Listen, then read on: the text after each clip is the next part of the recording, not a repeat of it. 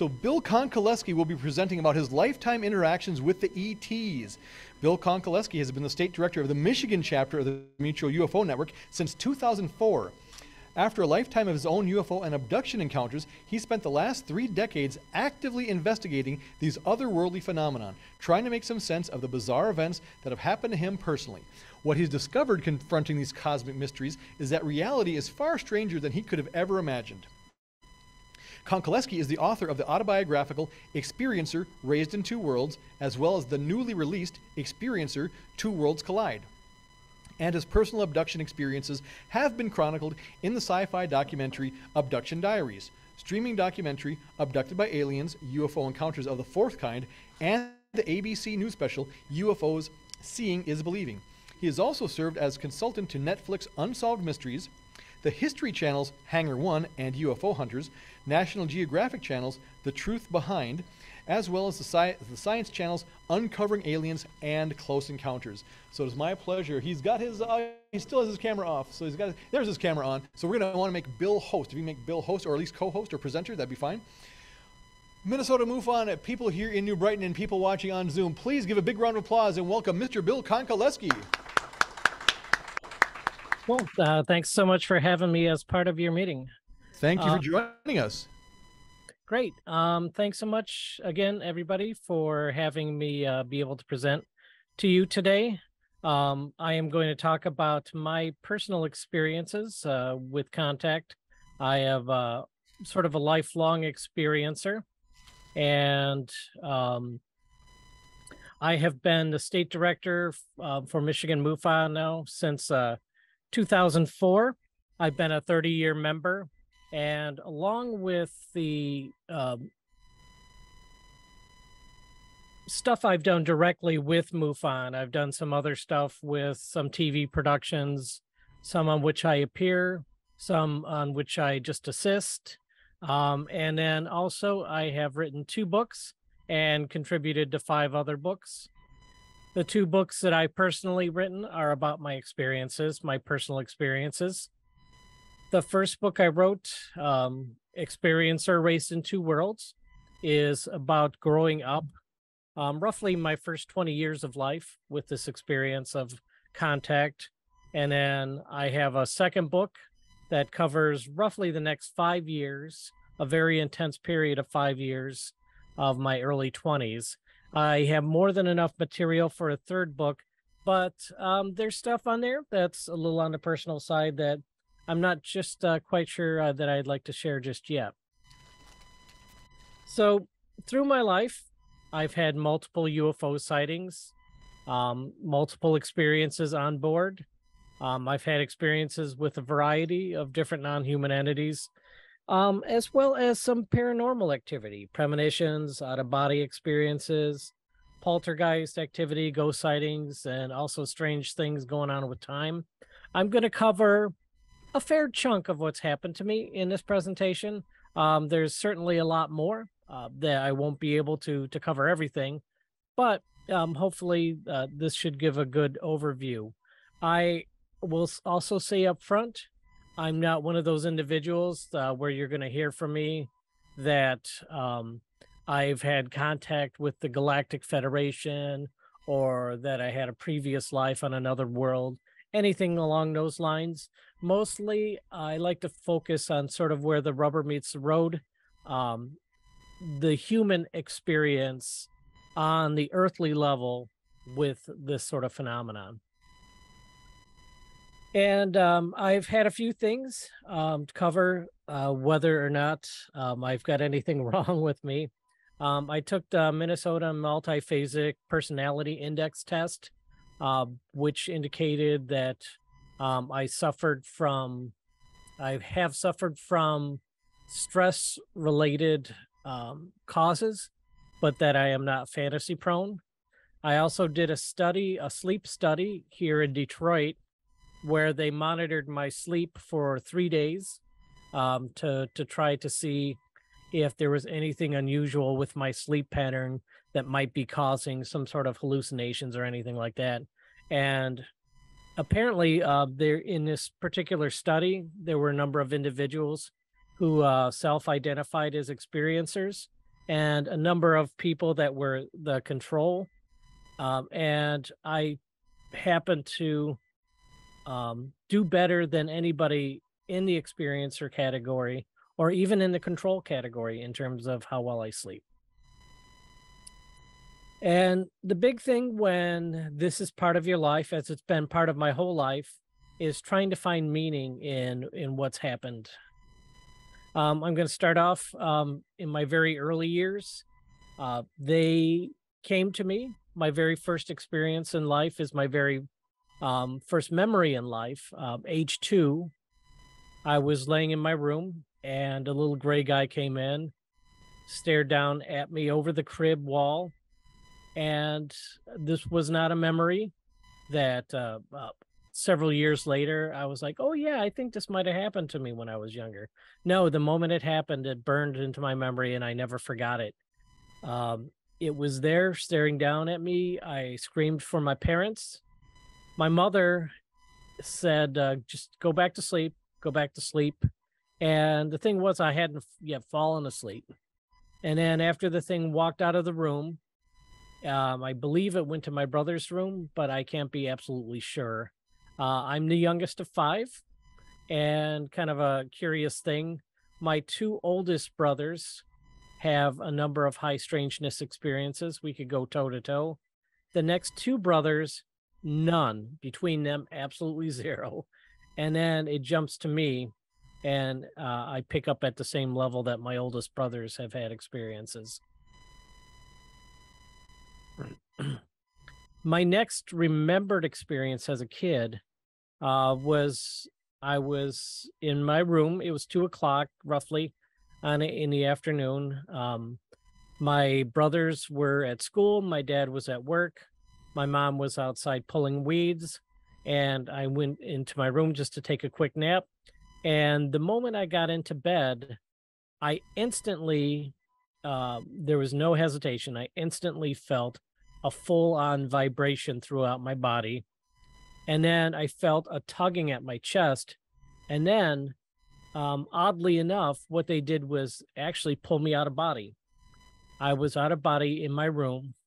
My body was still laying there in the bed behind me. And 3 little gray guys were there. And they had this sort of playful demeanor. When I was young having these type of experiences, they were gentle with me. They weren't as aggressive or anything like that. They just treated me, a little bit more kindly than the experience that I got when I was a little older. But so these 3 little guys said, okay, come out here in the hallway. And I did. I floated out there. And they wanted to see how much control I had of my out of body form. And they had this little test for me, which was I lived in a tri-level house, and my room was on the top level of the tri-level, and they wanted to see how well I could float down the stairs and into the front TV room. And so I did fairly easily. I just drifted down, and then when I was there in the room, I stopped in sort of a falling leaf motion, and they were very excited. They were like, oh yay, you did it. No smiles or anything like that. It was all telepathic.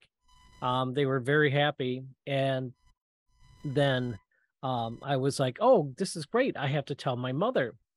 And they're like, no, you don't tell anybody, this is between us. And I thought that was kind of strange. And then I felt the tingling all over again, found myself back in bed, in body.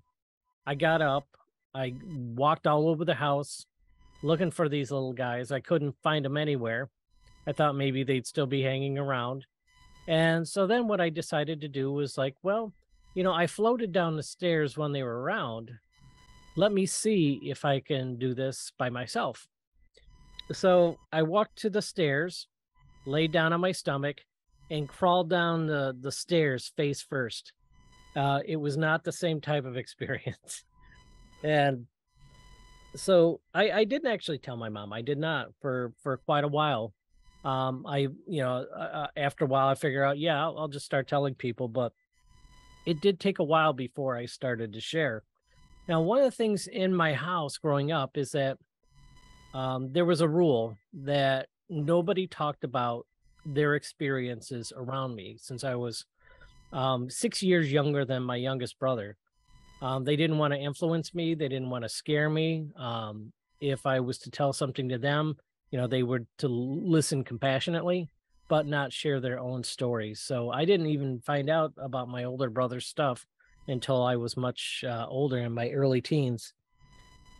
And so my next remembered experience of them, I was 7. I was laying in my bed, and this black circle, like a void, appeared over the bed, and this metal rope, looked like a metal rope, dropped out of this whole black hole that appeared in my ceiling, and it started whipping around, whizzing around really fast, really crazily, and it started to shoot off sparks. And as it shot off sparks, I felt that familiar vibration in me. And then I found myself in a very small room that I consider sort of to be like a mud room on a UFO, where they have to make sure that I'm clean, that my energy is right, whatever it is that they're testing for or adjusting. And after I was in there with 2 little gray guys, and after they figured out that I was okay, they let me in to the next room. In the next room, there was sort of a solid block in the center of the room, and I understood that to be a bed. It didn't look like a very comfortable bed. And now there were 3 of them in there. There was the 2 from the previous room, and now a third one was in the room with me. And so I'm in this room with the 3 of them, and they all leave the room. They go out to the side. They go out to the left door, essentially. And I'm like, well, that's strange. Why would they leave me just in here by myself, unattended? And so as they went out the one door, I went out the other door. There was a door to the right. And I walked around this sort of slowly curving hallway until I got to the end. And there was a small room, almost large, not much bigger than a closet. And it had some sort of metallic contraption in it that felt like it was a furnace. I don't know what it was really. And so I'm like, okay, I hit a dead end. It's time to walk back. And as I turned around to walk back, I realized that they had been following me. I didn't know that. And so the 3 of them were there just standing in the hallway, and they ushered me into this room off to the side. And in the room was a taller gray being. Now, the gray beings that had been ushering me around were about 3 feet tall. This one was about 5 feet tall. Looked pretty much identical to the other ones, except just a little bit taller. And so I knew that I was supposed to sit in this chair in the room that looked very much like a dentist chair, so not very inviting. And as I sat in the chair, I found that I was magnetically attached to the chair, is the best way I can put it. There were no physical straps or anything like that, but somehow I could not move my arms off the armrests or the back or anything like that. And the taller being that I got a very sort of medical, very doctor-y vibe comes over to me and says, "Be really good and you get to see the color blue." And I was like, well, that's strange. I'm a kid. You think a kid gets a sucker or a sticker or something like that for going to the doctor, and he's going to let me see the color blue. Now, his eyes were a deep black, like the little guys were a deep black. And as I'm sitting there in a chair, then I feel a very sharp pain in my upper arm. And I look down and I see that my arm is cut. There's a slit mark across my arm. And then as I look down at it, I see it start to heal across, and suddenly it's all healed up. There's a scar there. I still have that scar. I sort of have a close-up picture of it. I'm here. I'm not sure how well the picture comes out. But then I look up at the being like, what the heck are you doing? Why did you do that? And as I lifted up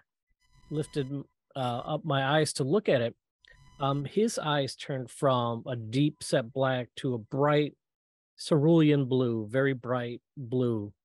And the eyes were tranquilizing, mesmerizing. I felt really good, felt really at peace. And then I passed out and woke up the next morning in my bed. And the scar was there. And it was very disturbing that I had that physical evidence. And later on that afternoon, I'm in the backyard. I'm playing with my friend across the street. I'm 7, he's 6. We're climbing trees in my backyard when this mist rolls into the backyard. It looked like smoke, but it was very cool. It was almost like fog machine smoke.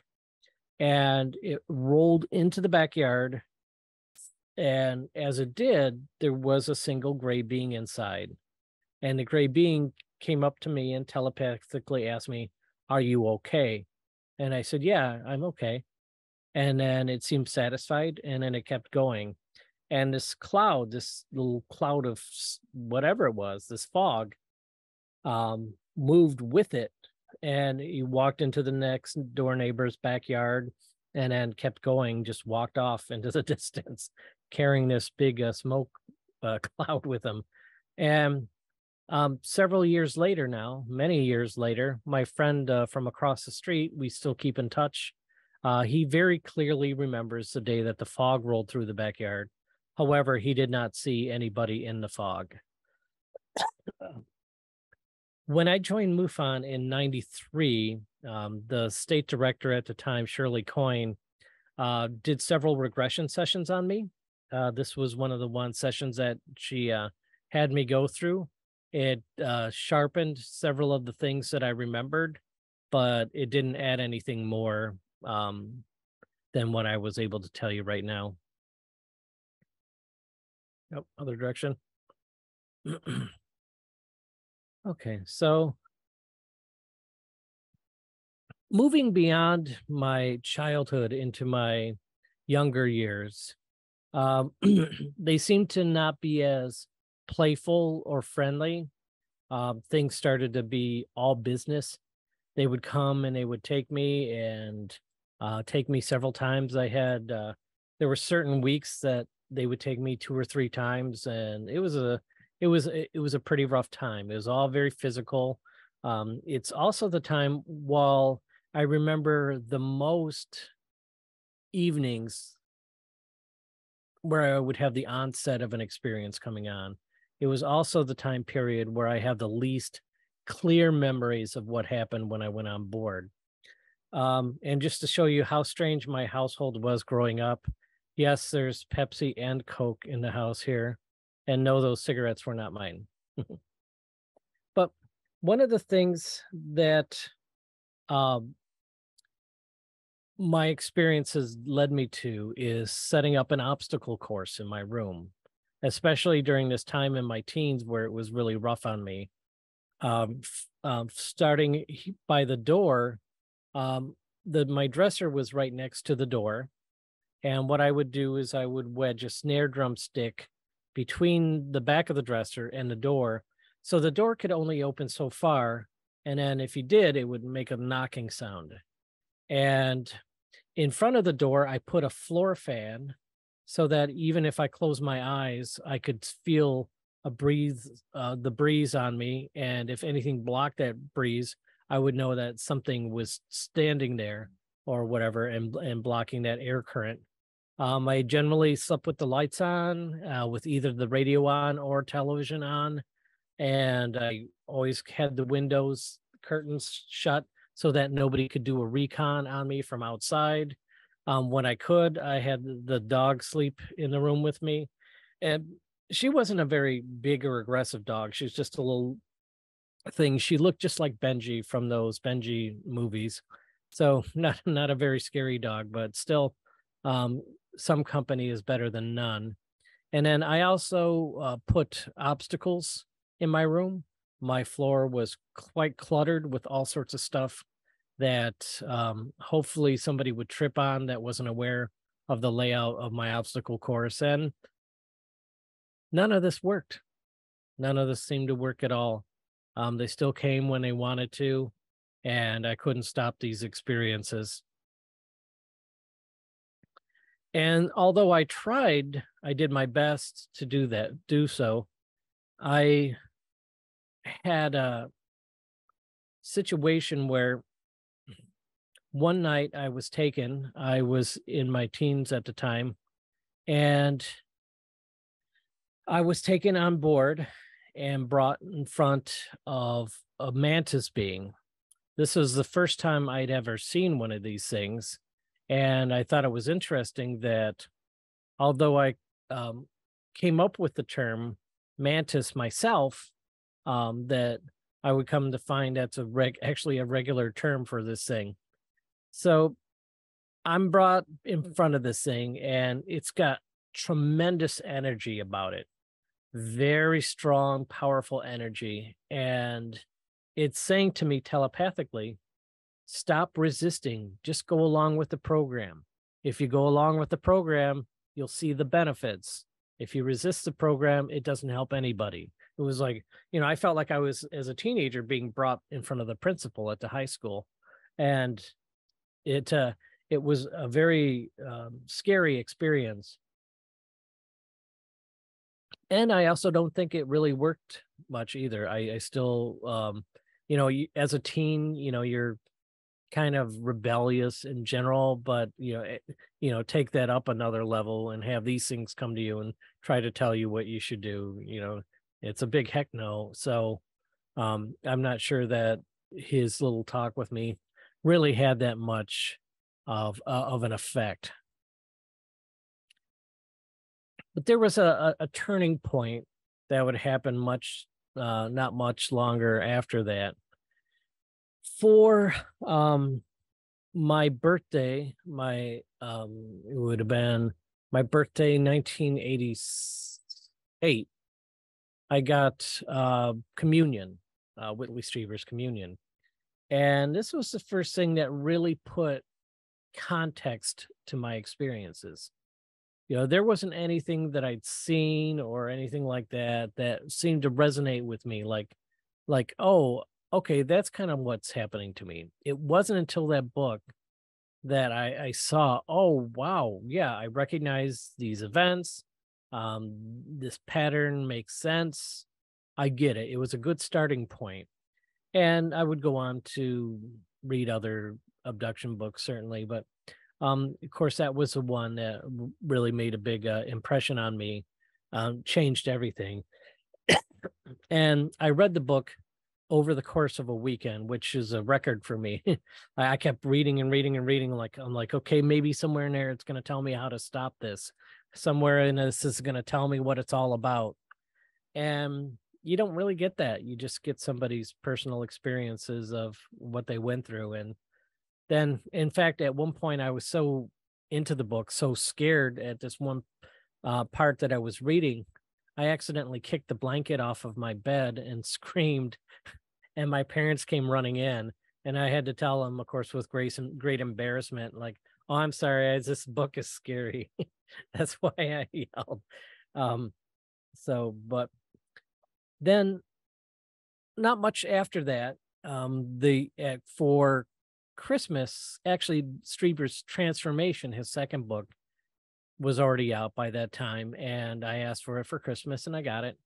And unlike Communion that I read very quickly, Transformation I read slowly. I was nervous about finding out things I didn't necessarily want to hear about the phenomena. It was completely unlike Communion, where I was looking for happy things to help me. This one I was dreading things that I might read. And at one point in the book, and reading the book was very much like, oh, yes, that happened to me. It was like a check mark. Yes, that's happened to me. This happened to me. And then, no, that hasn't happened to me. No, that hasn't happened to me, whatever. So there was one of the things Strieber says at one point in Transformation, that he's sitting around and then he gets this sort of telepathic download saying, hey, Whitley, come to the park. And he does, and there they are. And I was like, oh, that's one of those things I can put the check mark on. That's never happened to me, anything like that. And then right when I thought that, I received this thought that pushed into my head. It was not anything that I internally generated. It came from outside, pushed in my head and said, finish the book and we will prove to you that we exist. And it stuck there. It was not like a natural, organic internal thought. It was just something stuck in my head that it didn't seem like a thought of my own origin. And then I started reading the book very slowly, even more slowly. And then at one point, when I realized there was only one chapter left, I was like, I don't know if I want to finish this book. And so I set it aside. I said, one day I'll be brave enough to finish. And this was in February, and about middle of the way through the month, I had, oddly enough, I had a dream where I finished the book. And so I'm a high school senior at this point, just to put some context to that. So I said, okay, well, this must be the sign that today's the day that I'm going to do it. So I'll just knock this out right away. So I read the book, the last chapter, right when I woke up. And then nervously all day, I was like, gosh, I wonder what that sign is going to be. I wonder if there is going to be a sign. There's probably not going to be a sign. I don't know. This is really weird. And I was just terrified the whole day. And that night, I'm like, I don't want to be alone. I want to be with friends. And so I'm out with my two buddies that I had, best buddies in high school. We're in my friend's Chevette. I think I got a picture of them here. I very cleverly disguised their identities. So the guys on the immediate left and right of me are in the car, and my friend Kyle's Chevette and my buddy Don is with us, and we pull up in front of a friend's house, waiting for her to get off from work. It's about 9 p.m. And in Michigan at 9 p.m. in February, it's dark, and it was a nice clear night. And as we're parked there, a blue ball of light about the size of a car, about the height of two telephone poles, comes slowly tumbling, arcing over the car. We all three watch it go overhead. And then this white ball of light, very small, comes and ping pongs all over the sky, just really quickly zigzags all over the sky. And then a red ball of light appears in the center of the sky, grows to the size of the full moon, which is quite large, and then shrinks, and then that disappears. And my friend Kyle, the guy that's whose car it is, he's the one. I'm the one looking down here with the button on. My tall, thin friend off to one side. He's like, yeah, we should tell the police. I'm like, yeah, we're high school seniors. Yeah, we should tell the police that we saw a UFO and see how well that goes. And then my other friend says, oh, okay, well, maybe we should tell the local Air National Guard base. Selfridge Air National Guard base wasn't far from where I was living in Sterling Heights, Michigan. And I'm like, okay, yeah, so we're not going to tell the cops, but we're going to tell the military? I don't know about that. And so the next day at work, I didn't know who to tell. Next day at work, I go up to one of my coworkers and say, hey, you never guess what I saw last night. And she responds, oh, did you see the UFO? That was not the answer I was expecting from her. I was expecting like, oh, what did you see? So anyways, I'm like, UFO, why'd you say that? And she said, the maintenance guy that where I worked at the time, which was Burlington Coal Factory, she said he saw a UFO. So I go up to him and I ask him, I'm like, hey, Carl, what'd you see last night? And he says there was this blue ball of light that was going down the street where he lived. And I'm like, oh my gosh, that's creepy. He didn't see a white ball of light, a red ball of light, just that blue ball of light. So I go to back to my coworker out on the floor, Melissa, and I say, hey, I was about to tell her my story, and then I see that she's crying. I'm like, why are you crying? She goes, when Carl told me about his UFO sighting, it reminded me of when I was a little girl in Tennessee. My parents were in the front seat, me and my sister were in the back seat. It was a nighttime and we're driving down this dirt road when there was this 30-foot disc landed on the side of the road. And she goes, my dad was like, oh, this is interesting. Let's go check it out. And she said that she, her sister, her mom were all screaming, no, no, we got to get out of here. And ultimately, according to her version of the story, they didn't stop. And then he did actually drive off. But she said it was such a terrifying moment that she was so not ready for, that she gets emotional every time she even thinks about it. So going back to the thought, I'm like, oh, prove to me that you exist. I'm like, well, very interesting. The sign came on the day that I finished the book. It was very clearly extraterrestrial in origin. It wasn't ghost-like or some other sort of paranormal phenomena. And I was not only with two witnesses, but the next day, yet another witness. I'm like, that's a pretty good sign, you know? And it was also very interesting to me because it wasn't, it was like a handshake from them. Like, you know, we're not going to come down and grab you and toss you on some bed or make you do some weird experiments or anything weird like that. We're just going to give you a display. And it's going to be a good display and you're going to be convinced and satisfied. And I was. And that led me into my adult path. So here I am, high school graduate, 1989. And going on to the next thing that would happen not long after that, that was kind of interesting, in that I think it was building off of that one display that I had seen. It was the summer of '89, so maybe about 6 months after that last encounter. I was in my house, in my kitchen, late at night. It was about 3 in the morning. I was quite a night owl. Now that I was out of high school, um, and I could pretty much make my own hours, I stayed up as late as I could any given night so that I wouldn't have to be um, laying in bed, defenseless when they came. I was going to be up, I was going to be awake, I was going to be ready for them. So this particular night in the kitchen, I'm in just drawing cars in my sketchbook, and I get that feeling that they always give off when they're around. That sort of electrical, tingly feeling in the atmosphere. And while I didn't see them, I could tell that it was coming from the backyard. I'm like, oh, they're in the backyard.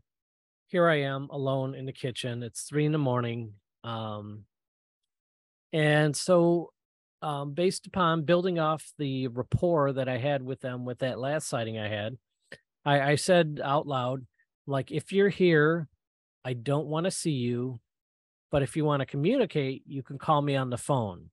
There was a phone hanging on the wall of the kitchen.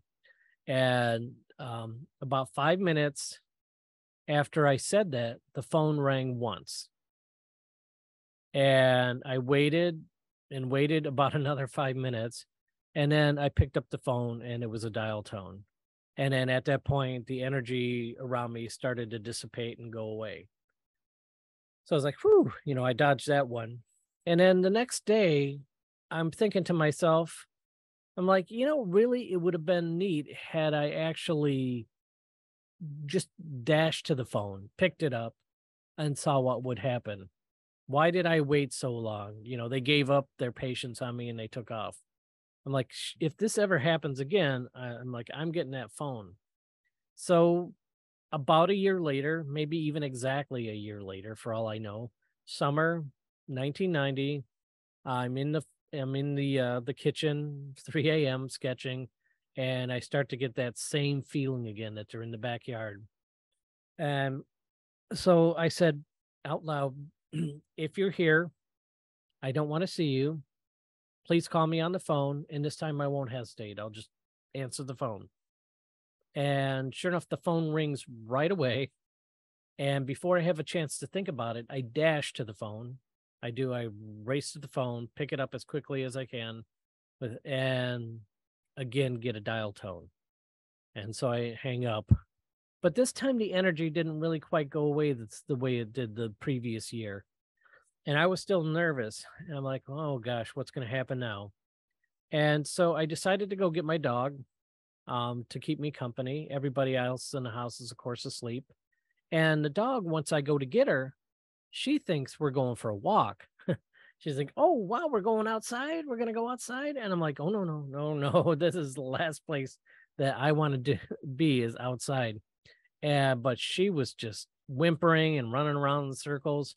I'm like, okay, all right, I'll let you out, but I'm going to let you out in the front yard, not the backyard. So I go and I open the door and I let her out, and she's just standing on the porch looking back at me like, aren't we going for a walk? Because that's what it means when we go out the front door. We're going for a walk. You're not even outside. You're just staring at me. So I'm like, oh, gosh. So I go out and we go as far as the corner where the street is. And I'm looking around nervously. And then I see that the cloudless sky, I should say what I thought was a cloudless sky, I saw a single cloud over my house.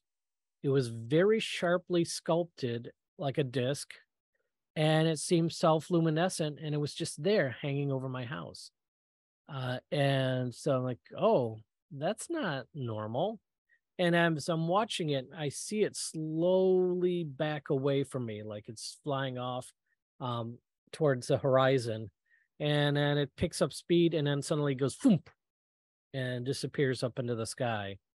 And my dog didn't seem to notice anything. You know, they say, oh, dogs have a special sense for this sort of thing. It didn't affect her one way or the other. So it was about 4 a.m. at this point.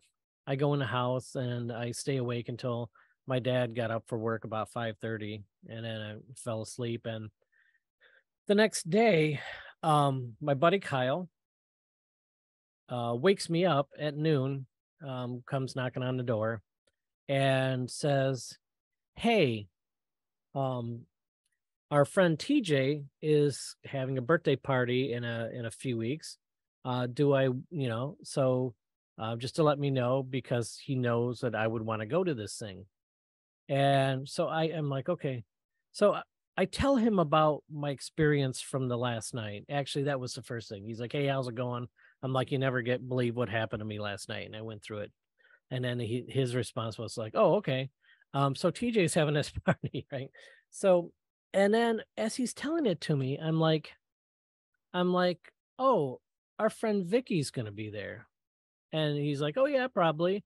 I'm like, no, she's going to be there. And she's going to be my new girlfriend. It was this strange knowing.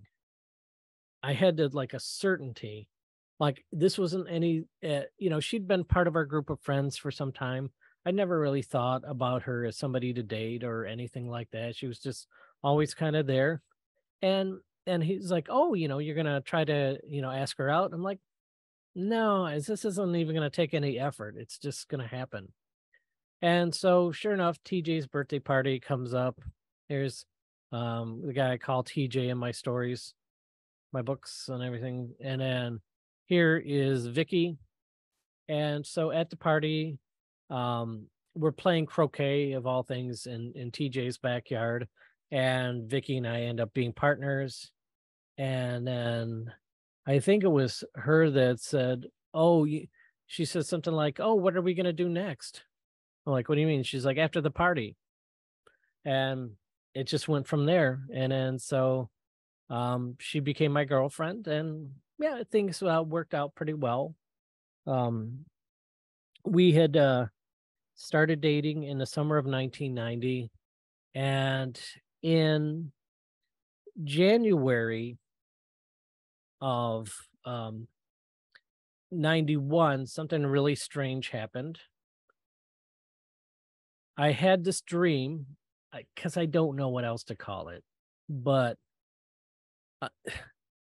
I'll say it like this, is because this is really how it went. I became aware that I was standing on a dirt road that was covered with snow. I had no jacket on. It was cold. The wind was blowing. The houses were all dark. There were big trees all around me, and it was 100% real. As I stepped forward, I could feel the snow giving away under my feet, and everything was just as vivid as life. And I'm looking around and I'm like, what the heck is going on? Where am I? And I didn't even have, and I was trying to push back into my short-term memory. I'm like, what was I just doing that somehow I'm here now? And I came up to a little gray house on the side of the road. I'm like, oh, maybe somebody's here that, I can ask, where am I, or what's going on, something along those lines. And as I approach the house, there's a little gray guy in the driveway. And and right when I look at it, I could see its eyes this time turn from black to white. And I felt every negative emotion I had ever felt in my life all at once. Pain, sorrow, shame, jealousy, name it. Every single negative emotion detonated within me. And I felt like I completely blew up into smithereens at that point, like complete disintegration. And then suddenly, oops, I'll get ahead of myself. I open my eyes and I'm in my bed. I'm laying in my bed. It's in the afternoon. It's 2 in the afternoon. It's January. And I am a completely drenched in sweat. And I'm still living at home at the time. My mom gives a couple quick knocks on the door, walks in, drops a letter on my chest. And there's a reason why I'm getting into the Vicky stuff. Because it really is all about my interaction with the beings in my early 20s. So, the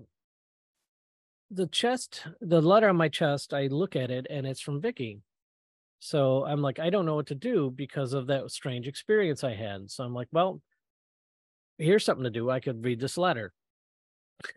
So I open it up, and in my mind, all I'm doing is thinking that little being, and I refer to it as the creature. I'm like, the creature, the creature.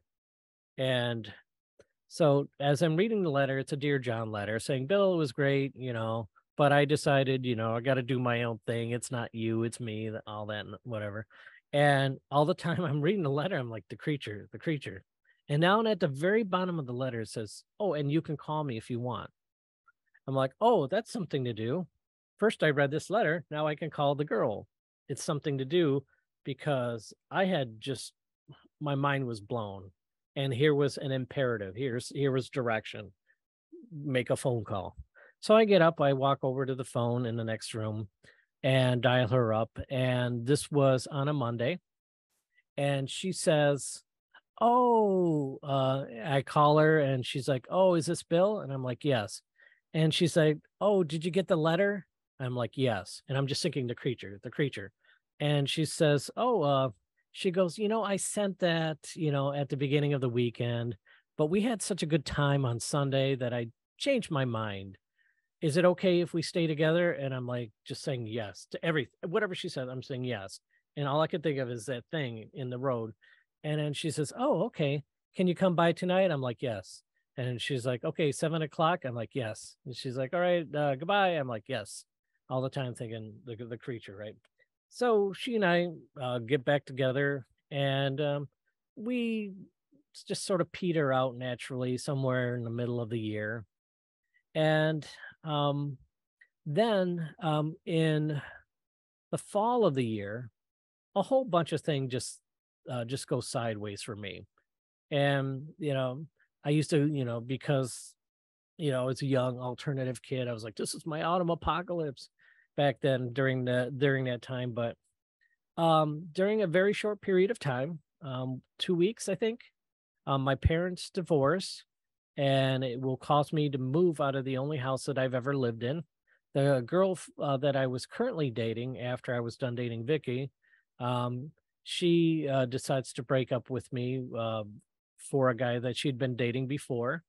And then in the midst of all of this, my friend Kyle, he's the one in the tan jacket, in this picture says, "Oh, just so you know, I want to get something off my chest. That when you and Vicky broke up, she and I dated for a couple months, but it's over now." I'm like, "Well, that's weird that you would keep that from me. Like, if we're not dating anymore." And he goes, "Yeah, I just, it was just too much. I just didn't want to share that with you." I'm like, "Okay, that's strange." And here I am going through my parents divorcing, having to move and all that stuff. And then and I said, "Well, I just want to know, I said, I have to come to terms with that you did that and you didn't want to tell me about it." And he said, and he basically, his response was, "Well, if you think that was bad, our other two friends in this picture, the four of us were really close, tight knit. Like we were such good friends, went everywhere together that nobody could stand to be around us because of how close we were, that level of friendship." So the two guys on the outside on this picture, um, so we have Herb on the left and then Don on the right in the picture. Kyle says, "Well, while you were dating her, the two of them would go over to her place together for shenanigans." I'm like, "Oh, okay." And it turns out that my entire extended group of friends all knew about it. And nobody wanted to tell me about it. They're like, "Oh, I didn't want to be the one to tell you. I knew, but I didn't want to be the one to tell you." And I thought of all the times that she and I would show up at parties, knowing everybody there would know what was going on except me. So I'm the sucker. And I'm like, oh, wow. I'm like, wow, all of these things happened at once. And it didn't really leave me with any foundation. The family breaking up, my home, my current girlfriend, all my friends. And then another thing just came in to pile on everything is, in college classes, you learn about these new ways of thinking that nobody really brings up to you and, as a kid. And one of them was, and I will overgeneralize here, and there's different words for determinism. Basically it's an understanding of the cause and effect of life, that nothing happens in a vacuum, everything happens for a reason. And so if somebody does a good thing, it was because of what's happened in their background. If somebody does a bad thing, it's what happened in their background. And I'm like, well, I was raised Catholic for one thing. And I'm like, this doesn't really jive with the Catholic Church, which I was already just barely holding on to. And when I try to think of all the stuff um, that my friends had done to me that I thought distasteful, I'm like, well, I can't really blame them for cheating on my girlfriend, going behind my back with my girlfriend, because that's how they were brought up. It was their background. So I was like disabled from doing anything or thinking anything except that, wow, this is just the nature of things. So it was really terrible. And so I started to think that these beings knew what I was about to be going, like at the beginning of the year. They're like, something's gonna, this this year's gonna be crummy for you. We're just gonna let you know up front that we're here. Oddly enough, we've got your back. And one of the key things that brought me to that rationale was the letter that was dropped on my chest immediately after I had that experience, because that's really what kicked off for me being part of this awful roller coaster ride. And so I'm like, okay, that's an interesting thing. So I went with it. I went with it that the beings were there. They cared about my life. They saw this coming and wanted to alert me and all that stuff. And so I just kept going. Um, and so at that point in my life, I started to hang out a lot more with friends that had nothing to do with that group of friends. And because of that, I found out about the Mutual UFO Network, and I joined in '93, like I said, after sharing That one experience I had at 80 in 89 with my two friends, and then a lot of my more personal stuff. And so I started to go to George and Shirley Coyne's place, the directors from Michigan, and started a series of regressions. Now, I took this picture of their home recently. I don't know why the screen door is on the outside of the railing.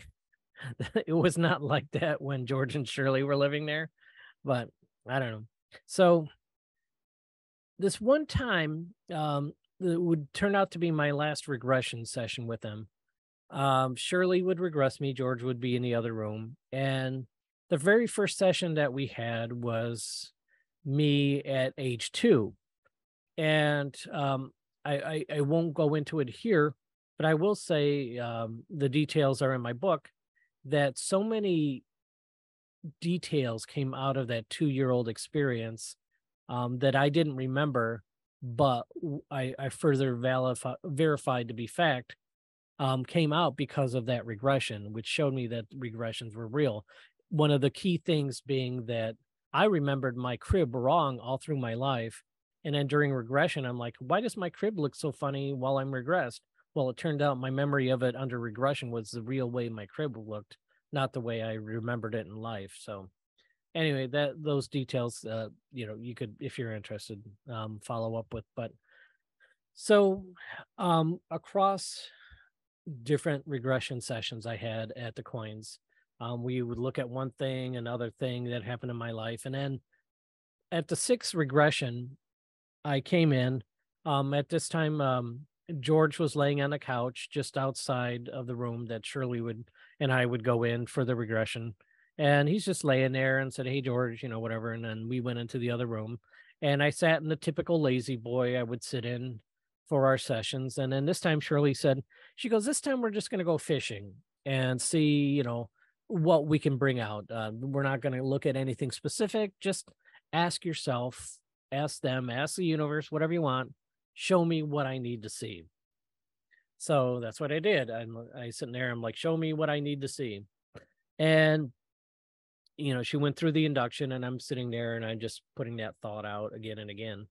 And every time I tried to focus on any of the things that had happened to me up until that point in my life with my encounters, it would sort of de-res, maybe to use the best word. It would blur. I could not concentrate on anything. I would say, okay, I'm going to focus on this. And then only to find I couldn't concentrate on it. And then I'm like, well, I don't know what to do anymore, because obviously I'm not being successful at this technique.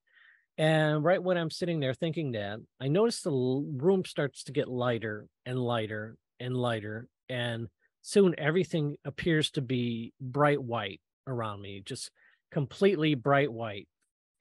And I feel lighter and lighter, and it feels like the walls and the ceiling burst away. And then suddenly I'm floating in this pure white space. And this voice speaks to me and says, you have this sort of negative filter, this lens that you look at things and you see the issues with all of these encounters and everything. And, you're still here. You're fine. Your life is going well, and your life will continue to go well. And we know this because we can see the entirety of your life from our perspective. And you're always nervous about whether or not we're going to come back again. Well, you don't need to be nervous about wondering whether we'll come back again, because we will. We're here to tell you we're going to come back again and again and again in your life. And I could tell it was meant to be reassuring, but it was, kind of not the message that I was, thinking of, hoping for, whatever. So then I noticed that everything started to get dimmer and dimmer and dimmer. And suddenly it felt like I was thrown like a sack of potatoes into the lazy boy. Boom, this really heavy weight dropped in a chair. Felt like I weighed 1,000 pounds. And then I started to come out of the regression, and Shirley says, "Oh, there you are. We lost you for a while." And I'm like, okay. she goes, "Are you ready to share?" And I said, "Yeah, just let me go to the bathroom first." So I got up, go to the bathroom. And since they lived in a trailer home, the walls were quite thin. I'm standing in the bathroom doing my thing, and I hear George say to Shirley, he's like, "While you were in there, 3 of them showed up." And she's like, "What?" She goes, "Yeah, they were standing at the end of the long hallway into their bedroom." And he goes, "They showed up shortly after you went in the room and they left right before you came out." And I'm again, I'm not with them. I'm in the bathroom overhearing this. And so I'm like, "Oh gosh, well, that's next level." So I, I come out and I look and they both have this ashen look on their faces. And I was like, "Oh, so what's up?" And Shirley's like, "Oh, nothing." I'm like, "Well, I thought I heard you guys talking about something while I was in there. And she goes, "Oh, no, that's nothing to do with anything. Don't you worry about it." And I'm like, they're not going to tell me. For whatever reason, they are not going to tell me what happened when I was in there. And I'm like, okay, this is like officially too strange. And I'm like, I think I should just go, I said. And I walked out and I drove home. And an interesting thing happened when I got home and got into bed, which was I didn't feel the need to lock the door, keep the curtains drawn, no radio, no TV, no lights. I felt completely fine to sleep in the dark by myself from that point on. And that was, like what, 90, like 30 years. For 30 years, I have not needed any of those security blankets. And it was because of that session that day. And I'll be darned, I can't logically say that what they said was reassuring, but it worked. And so I go with it. And it was one of the things that I thought was beneficial for them to do for me. It was my last session with Shirley. And shortly after that, she left MUFON. Her husband passed. And now she's also passed as well. So for years after that initial sort of autumn apocalypse that I had trouble forming and keeping close relationships with women. And it was just sort of a period where I couldn't bring myself to relax or trust.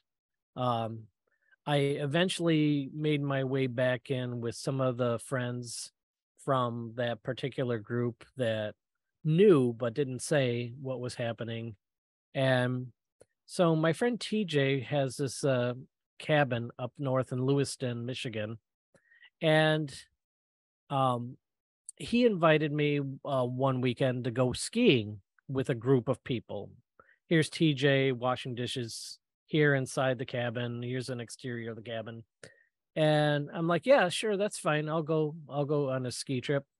And then he contacts me not long after and he says, "Oh, Vicky's going to be there with her new husband." I'm like, "She doesn't ski." And he's like, "Yeah, but she heard about the trip. She just wants to come and hang out up north." Um, so I'm like, "Well, does she know that I'm going?" And he's like, "Yeah, she knows." And I'm like, "This is really strange." I'm like, "I'm not going to blink." And she didn't blink either. And it ended up that we were both there on this trip. So here on the right is a picture of them. Here's Vicky sitting down and her husband behind her. He turned out to be quite a character too. And he went around most of the weekend shirtless, which nobody tended to do. And he decided that was the way he was going to go. He would ask people what they did for a living and then make fun of it. And we needed somebody to make a beer run, and he said, "I'll go." And so he came back with the cheapest beer he could find because he said that way he got to keep the most change. And then probably the worst is our one of our friends made this wonderful giant pot of chicken soup. And then after he was done eating his soup, he poured the broth back into the pot. And so he was, yeah, a very endearing character. And so I'm like, just, oh. So there were so many people at the cabin this time that it was probably the most on a single trip I'd ever seen, especially in the winter. There was very little place to sleep. And so I decided to be clever. The water was shut off during the winter, and we used an outhouse. So the bathroom was there, just not doing anything. So what I decided to do was I used some of the cushions from the outdoor chairs, and I lined them up in the bathtub, and I slept in the bathtub, and it was fine. But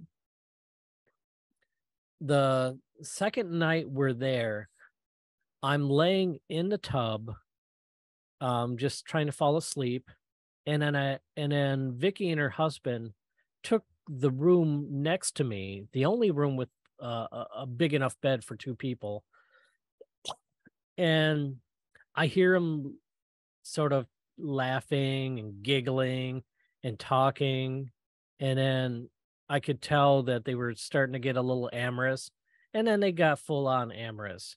They were making very loud love in the room right next to me while I was laying in the bathtub on the summer couch cushions, outdoor cushions. And I thought, this is like the most ridiculously stupid thing I could ever imagine. This is crazier than whatever I could imagine. And it was at that moment I'm like, I can no longer take her seriously.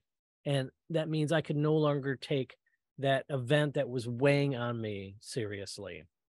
And I just started laughing out loud, just raucously laughing. I couldn't stop myself. And so I didn't want to wake everybody in the place up. So I just ran outside the cabin, and I felt like this tremendous burst of energy. And I'm just running down the road laughing, ha ha ha, whatever. And then suddenly I'm like, this feels familiar. And I had this strange sense of deja vu. And then I look up ahead, and there's this house. I'd never been that far down the street. We would just pull up to his cabin, no need to go any further. But there's this house. I look up ahead. I'm like, oh my gosh, I am in that dream, whatever you want to call it, from the beginning of 91. I am there now. This is my reality now. And there's this place up ahead. So I walk up to it, and this time, nobody's in front. Nobody's there. And I realize, I'm like, okay, now I've completed this life circuit. From this point on, I'm free. I can live again. Everything's cool again. I can move forward from here. Everything's great. And here's a picture of the group the next day, and how stupidly delighted I am here in the picture where everybody else is in the picture. So, so I was able to love again, essentially. And I tell all this because, I go through a story like this to show how deeply interested these beings are in our personal lives when you are a frequent flyer. And this next story here, I think, really takes the cake and really makes the point on that. And I'm getting close to wrapping up, just so, I'll wind down with a couple things here. So shortly after that event, that was January of 1995, like I said, I'm raring to go, ready to date again. And it just was a few months later, I picked up with this girl, Tammy, and we decided to go hiking one day. And so here's me and here's her with the blocked out face. These pictures were taken from the day of the event that I'm about to talk about.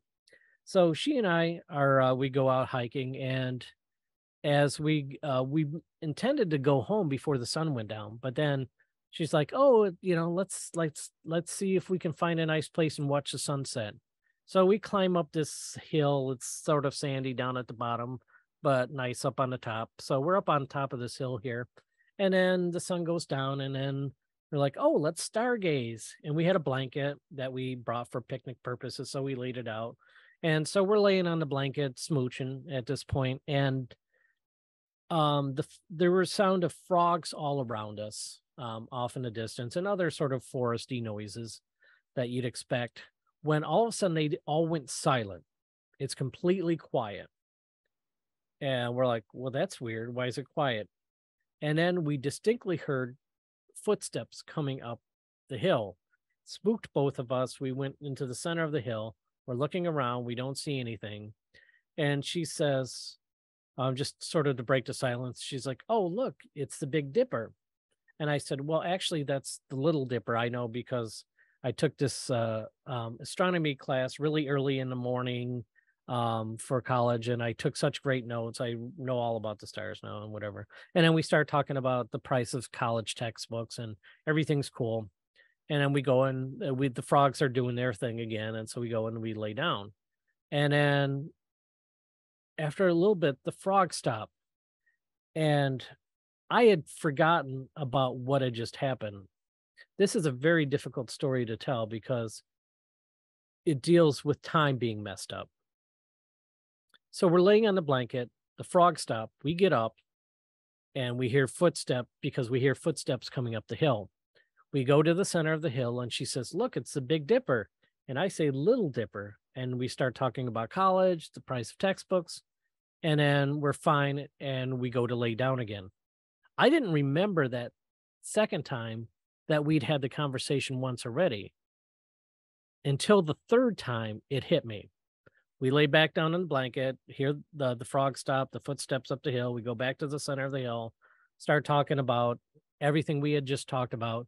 And it was that point that it hit me. I'm like, we have had this conversation at least twice so far. This is the third time that we're talking about this. I'm like, that is a big red flag. We need to get out of here. And the thing about when you're an experiencer and you start dating somebody, you first of all, you don't want to lead with that in most cases because you want to find out what they think about that phenomena and people who experience it and all that. You don't want them to think you're crazy. But if you wait too long, the problem that you find is that they are going to participate in the experience with you, whether they like it or not. And that's even worse than not telling them. So I kind of misread that line, I guess, because here we are up on this hill, and I know we have to get the heck out of here fast as we can. And I don't know what to say to her when suddenly we're both frozen, completely frozen, unable to move. We're facing each other. And three little gray guys come up the hill, and they don't seem particularly interested in me. They're all completely interested in her. They're walking around her, they're looking her up and down, and I could hear their telepathic banter like, "No, not her. Mm-mm, no, she's no good. No, she's not the one for him. Mm-mm. No, no." And then they walked down the hill, and we could move again. We grabbed our stuff and we ran. We must have ran like a mile to get to the car. We were that far from it. And we get in the car and we're driving back home in complete silence. And then when we got close to home, she's like, I was going to drop her off. She says, "I'm not ready to go home yet." She goes, "Let's go someplace where there's people." So we go to Meyer Thrifty Acres, big box store, open 24 hours at that time. And we're walking up and down the aisles, like picking up mops, looking at, like bottles of vitamins, just anything to sort of ground ourselves in normalcy. We end up in the pet aisle. We're looking at hamsters because they're nocturnal and they're doing their thing.